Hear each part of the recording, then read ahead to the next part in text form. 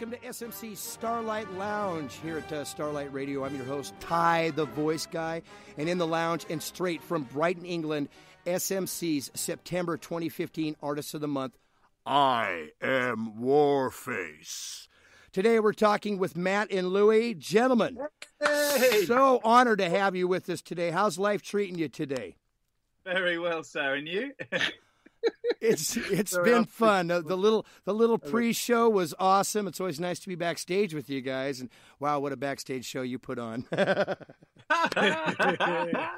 And you know, since today is May the 4th, we found it only fitting to have you guys here since you are major Star Wars fans and Starlight people.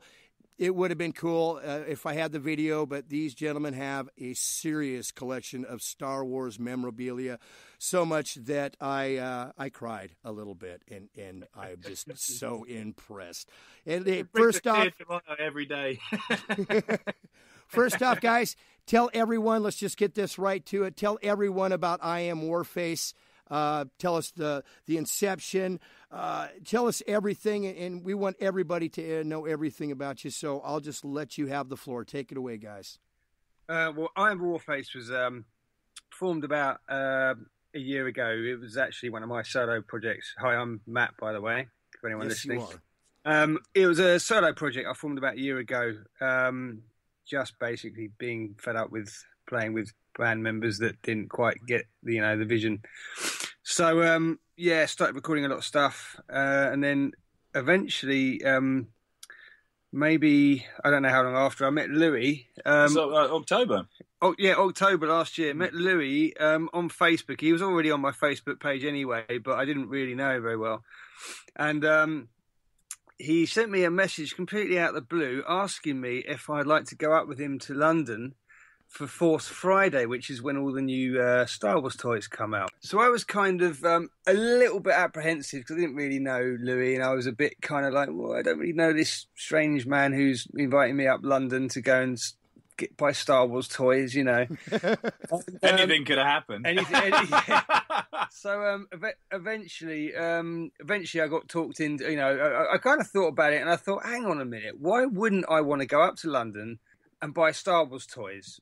I mean, why wouldn't I want to do that? It's great. So I eventually talked myself into doing it. And so I said to Louis, right, let's do it. Why not? Went up to London to buy Star Wars toys. Ended up talking about music. I mentioned to Louis that I was trying to, form a band because obviously I recorded a load of tracks. At some point going to need to have to take it out on the road. So Louis was basically saying, he's looking for something else. I played him the music in the car on the way home, and he's absolutely fallen in love with it. And that's kind of how we started. We formed a band really around that. Yeah, I think Matt sent me Matt emailed me the tunes that evening, and I listened to them once, and I'd learned all of them within about 4 hours because I was so blown away by it. I picked up my guitar and played till about 3 o'clock in the morning, and learned a whole lot. Oh, I love that. I love hearing that kind of stuff, man. That's dedication, and that's definitely two guys clicking, and that's the start of good stuff. Absolutely. And it's all because of Star Wars. Yeah, all from Star Wars. So SMC listeners, Star Wars is king. Let's just leave it at that right there. It can lead to marriages, to awesome bands, so many things. Even to divorce. That's right. So tell us a little bit more. What happened after that? How did you get your other members? And tell us about your other members also. Do you want to do some speaking? Yeah, sure. Well, we came across our synth player, who's also called Matt, funnily enough, who I've been friends with since I was in school. And we were, as we were kind of starting to practice with just the two of us, we realised we kind of had to expand because everything's done with a lot of digitally programmed tracks and things on stage. So I spoke about a friend of mine, Matthew Whitehead, who's an absolutely incredibly talented electronic musician and quite prolific in England. And so we thought, well, ask him if he wants to get on board, and he jumped straight on. So we had a synth guy, and the only thing that we had left to complete was a drummer, which we found, I think, about 2 or 3 months ago now. I was putting out some adverts in local press and websites, and guy Alex basically got in touch and invited him over to meet us in Brighton. Really liked him straight away, and he's a absolutely sound man. One of the greatest drummers I've heard in a very, very long time as well. He's a fantastically talented guy as well. So it's very cool. It really completes the unit. Well, right on. Another question, real quick. I think most people that interview bands and artists influences. Matt, we'll go with you first. Who is your major influence that got you into music? And that can even include, believe it or not, movies, stuff like that. Because I have talked to some people that go, well, I kind of had heard this soundtrack, and the soundtrack kind of led me into wanting to do something much more. So just let us know what kind of got you into it. Texas Chainsaw Massacre.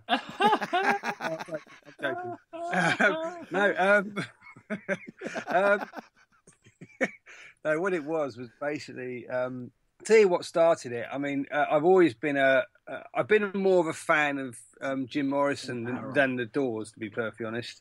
I think that was actually after seeing the movie with Val Kilmer. Yeah.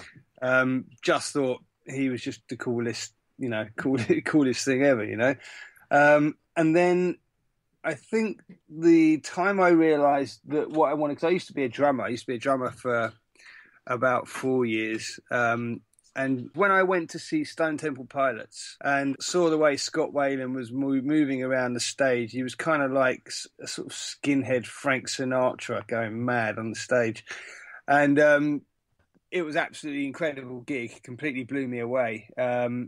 And I think it was at that point I realised that's what I want to do. I want to be up on stage, and I'd always had, always had a love of a lot of rock music, a lot of kind of 80s kind of rock music and all that kind of stuff. And it just struck a chord. So, that was the point. I realised that's what I want to do. I want to be a, singer in a band. And over the last sort of few years, gradually honed my sort of songwriting skills and, and that kind of stuff. But yeah, that was it really. So a bit long-winded story. No, not at all. Where did you see Stone Temple Pilots at? Brixton Academy. And where is that located? Right in the heart of Brixton. In Brixton. So it's in London, Brixton, London. Okay.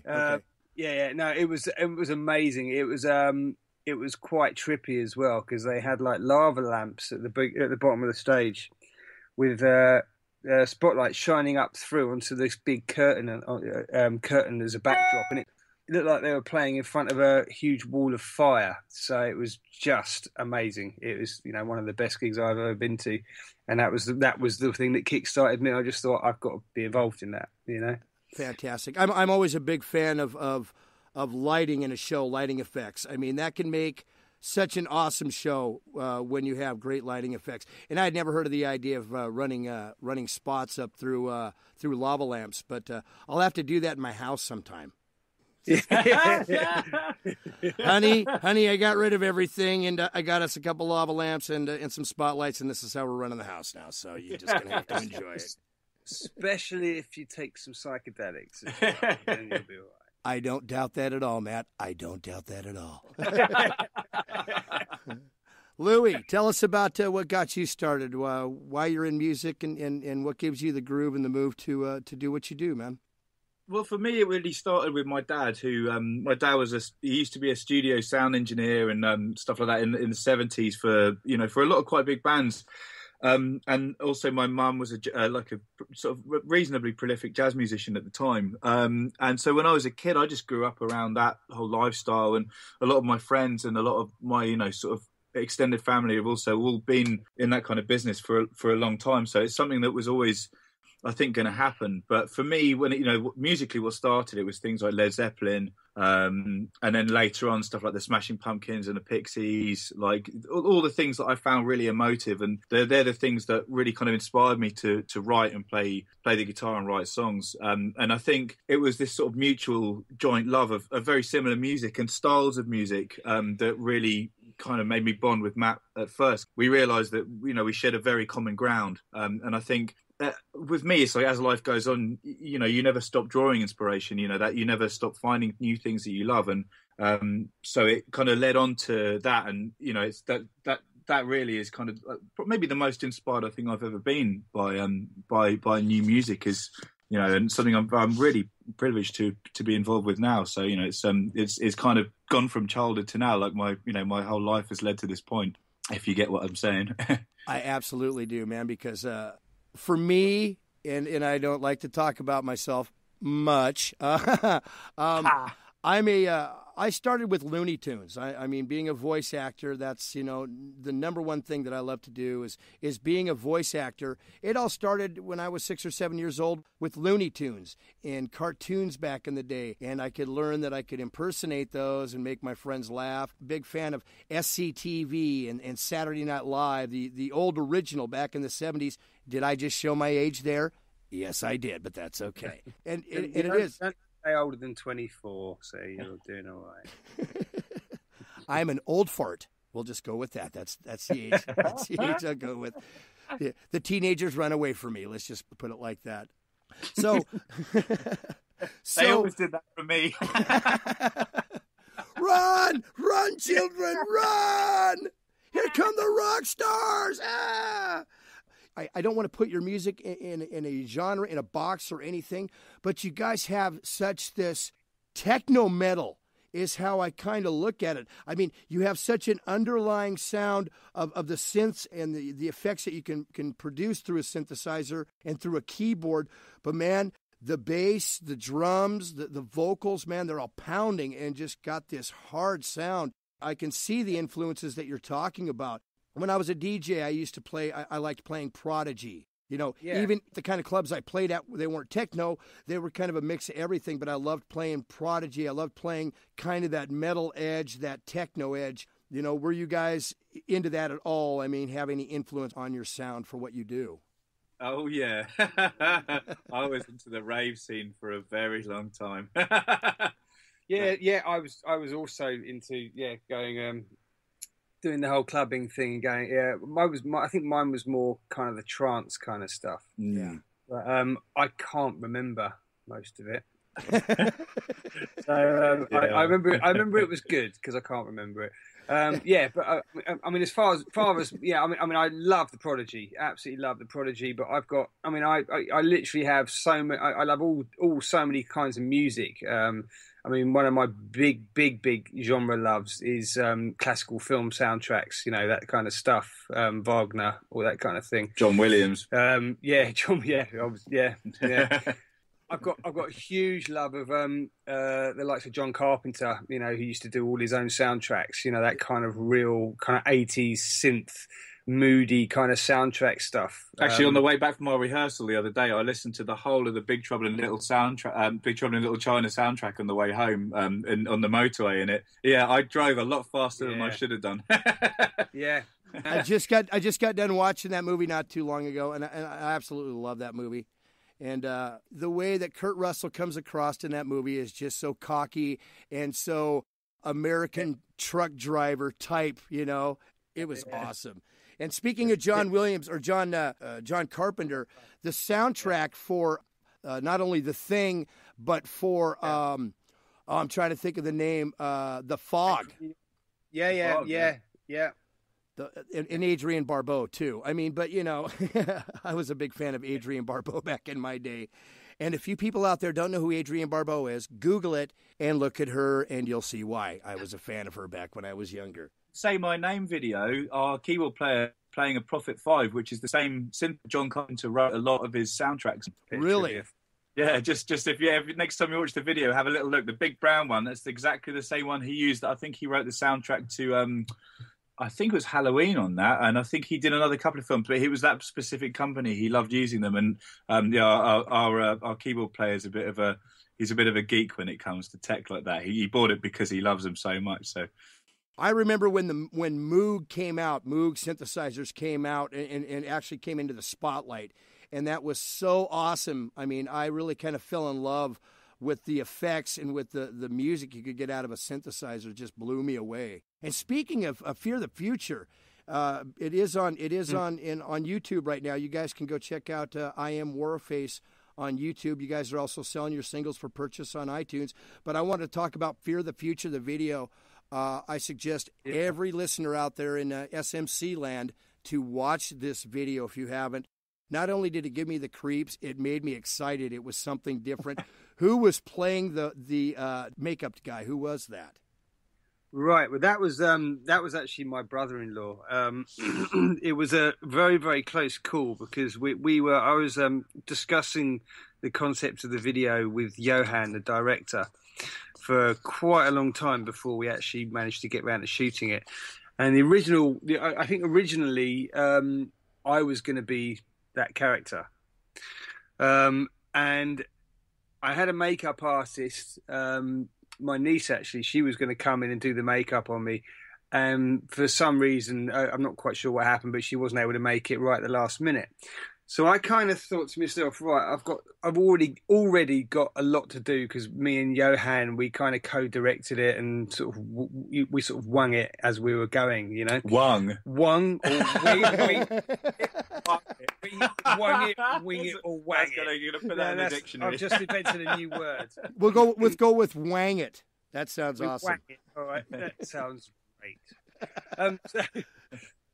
So anyway, to be perfectly honest, the thought of making myself up and then shooting it and everything else, I just thought I really can't be bothered. So, literally the day before, I was, I couldn't think of anyone. I was thinking I need someone who's going to be able to do it and who's going to be up for it.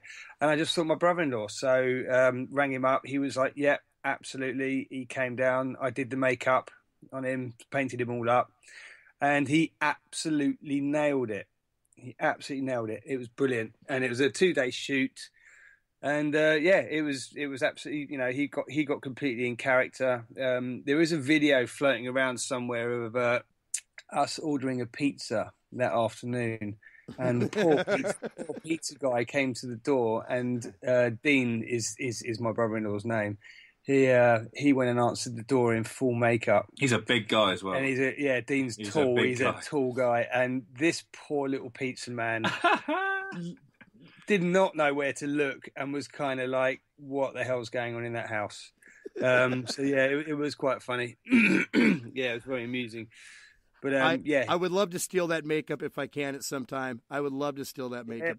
But I saw that makeup and I'm like, that is just eerie. And it clicked something in my psyche that was like, yeah, I like this. This is awesome.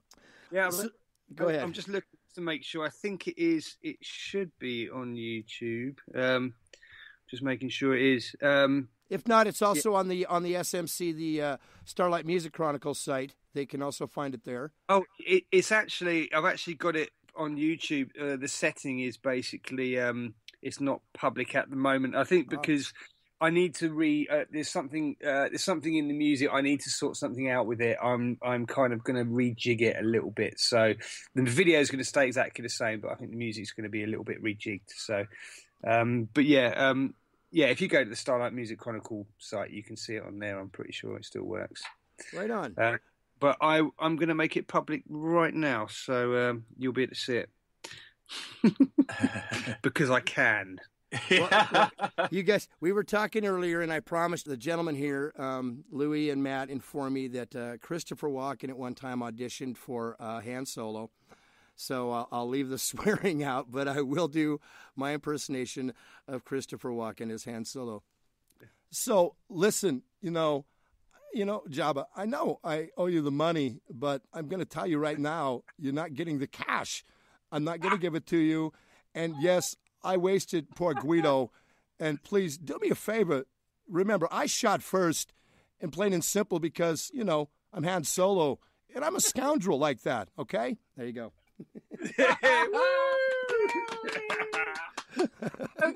Kurt Russell also auditioned for the role of Han Solo. I actually saw that footage. I'll spend some time, and sometimes I'll be on Facebook or I'll just be coasting, surfing, and I'll say, "Oh, look at this! I haven't seen this footage." So I pull that up, and I'm like, "Oh, look at this!" And they'll show like the black and white of people auditioning for the roles. Yeah, that's right. That's right.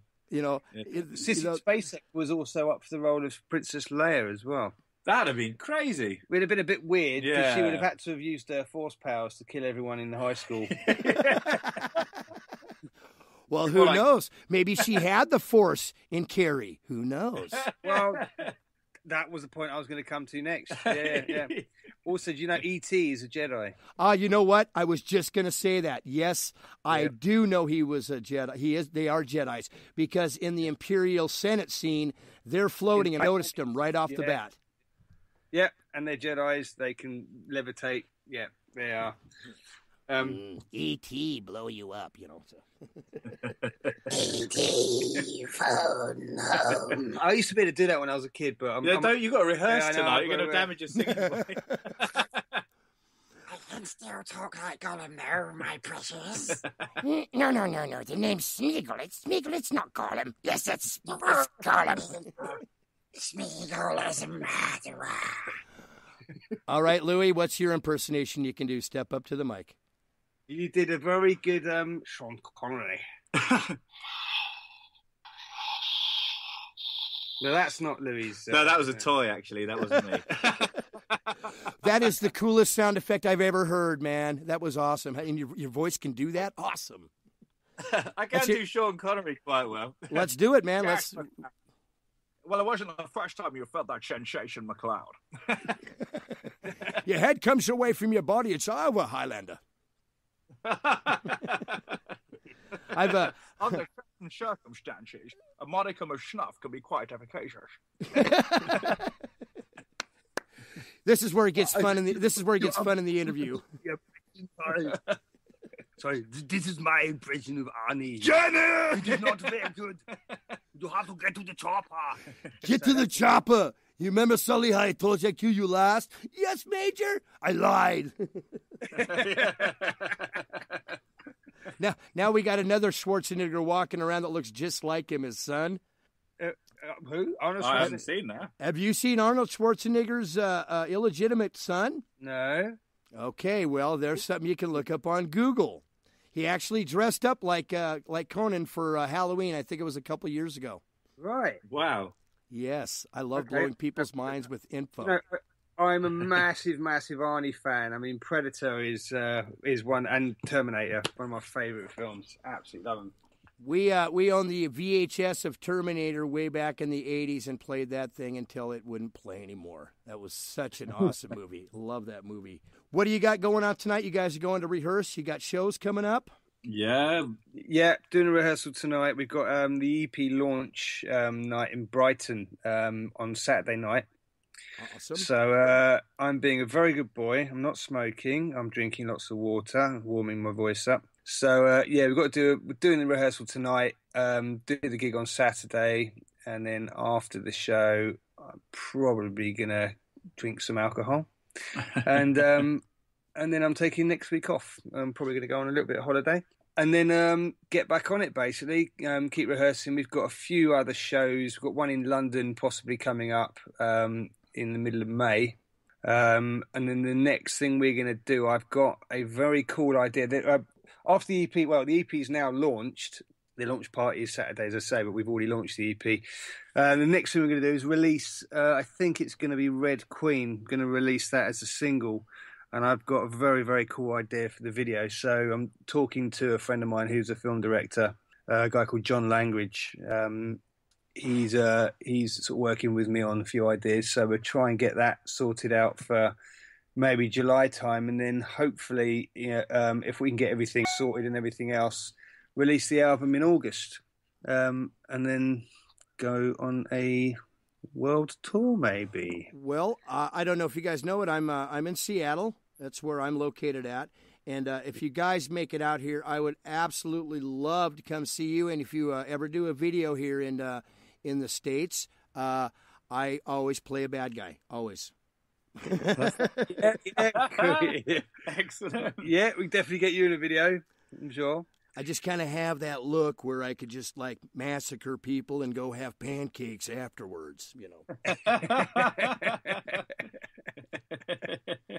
You look like a very nice man. My family thinks so, you know, and that's what's most important, and everybody else can just bite me. So just don't invite me to a kind of house all on its own in the middle of Texas, because I might not come.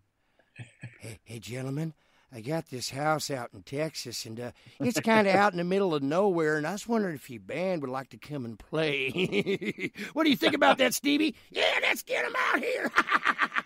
So, you know, we'll have you out in Texas soon. We got about 3 minutes left. Let's talk about the Star Wars, and real quick, when was the first time you guys saw the original Star Wars, A New Hope? Don't remember. Good. Again, I can't remember. It would have been maybe in the late 80s, maybe, or something. I think I saw it probably from when I was about 2. I have absolutely no memory of watching any of them for the first time because I just, my whole life has been full with them. But I did calculate that I've definitely seen the trilogy over 500 times now. Yeah, wow. I think mine must have been late 80s because I saw it when I was about 4, I think. So I was 84. I was born, so it would have been probably 89 or something like that. No, I can't remember. I can't remember which one because it was all. I think Return of the Jedi had sort of just come out as well, so it all kind of blurs into one. So I can't remember which one I saw first, but yeah, okay. I loved it. Last question before we got to cut this short because it's not short. It's been a great half an hour. Favorite character from Star Wars of all time? We're going to go with you first, Louis. I think it'd have to be Boba Fett, really. Okay. Yeah, there's just no. For me, it's always been that way. Are you a dark side kind of guy, Louis? No, you know, I'm on the fence. I just go with whoever's the coolest. Oh, I see how you play that. Okay, Matt, your favorite Star Wars character of all time? Oh, it's definitely got to be Jar Jar Binks. End of.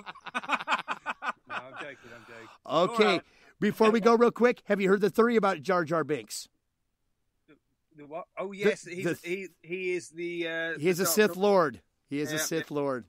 No, I would say to that question, I would say it's got to be a toss-up, and these are equal footings. It's got to be either Han Solo or Darth Maul.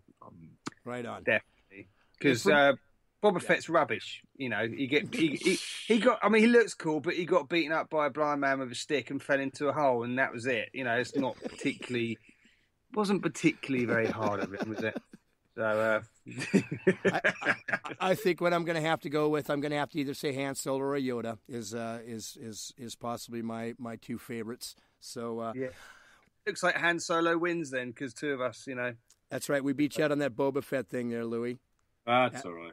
All right, guys. Once again, it's been Matt and Louie from the band IAMWARFACE, and they were the September 2015 Artists of the Month on Starlight Music Chronicles Artists of the Month. Gentlemen, it has been an absolute honor. Check them out on YouTube. Their singles are available for you on iTunes.